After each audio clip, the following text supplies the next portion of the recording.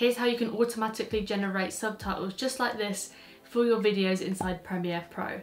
And the method that I'm going to be showing you today means that you can create these captions and these subtitles within less than 5 minutes, saving you a whole lot of time in the editing process. And if you're new here, then hello, my name is Kelsie and this channel focuses on video production, video editing and all things about being a creative freelancer. So if you want to see more content and videos based around that, then consider subscribing to keep up to date with the latest videos. However, without further ado, let's jump into the video.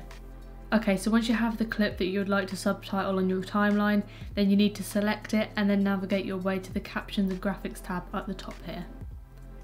After clicking on it, you should see this box appear in the top left hand part of your workspace.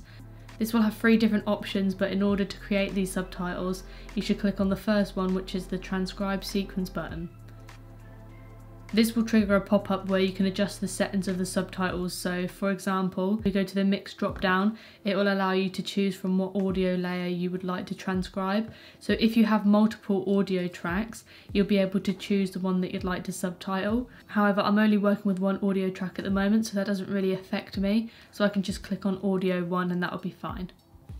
You also have a language drop down as well, where you can pick what language you'd like the subtitle to be in, but obviously because I'm painfully British, then I'm just going to stick with the default English language for now.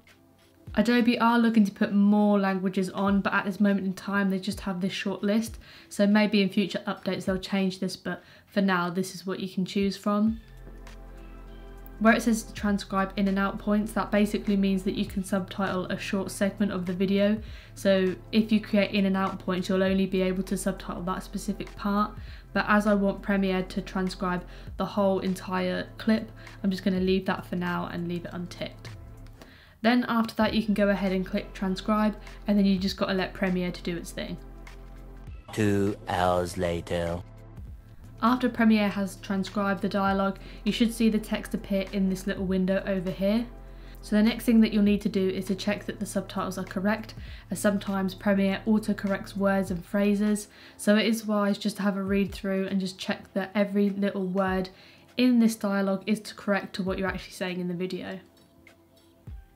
Now that all the transcript is correct, you can go ahead and click Create Captions at the top here.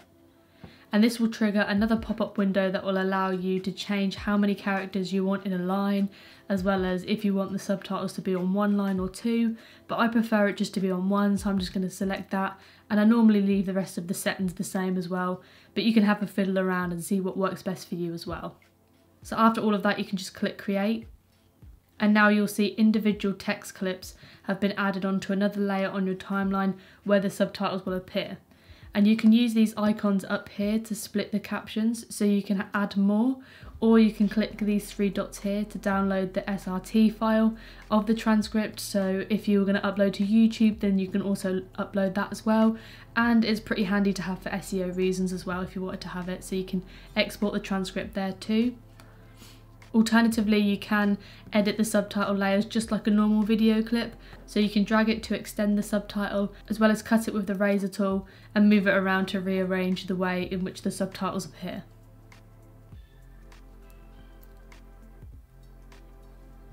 In order to change or modify the style of the text, you can select one of the captions and then adjust some of the properties on the right hand side panel here.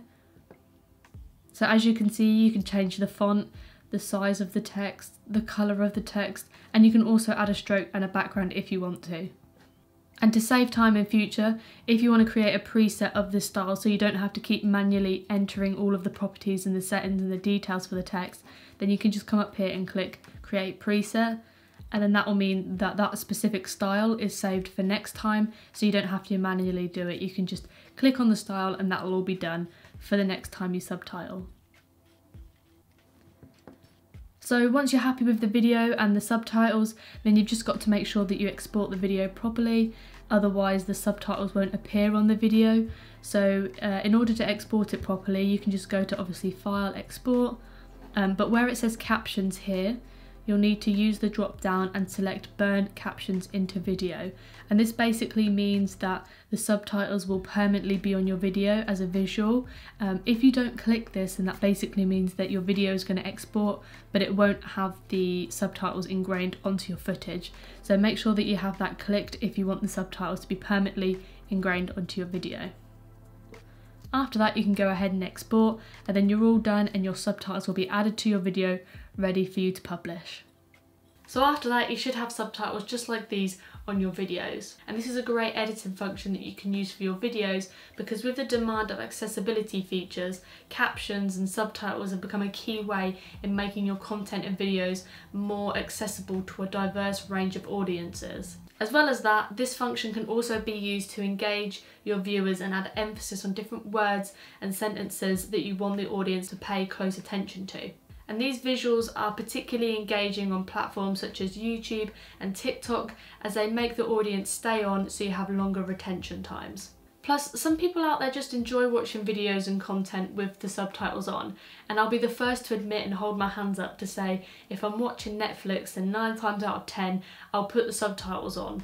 And that's not necessarily because I can't hear it, but just because I feel like I register information more if there's text on the screen, and surely I'm not the only one who actually does that. However, that's it for today's video. I hope you enjoyed it. If you did, then consider liking the video if you found it helpful, and if you want to see more content based around video editing, then consider subscribing to my channel. However, that's it for today, and I'll catch you in the next one. See ya!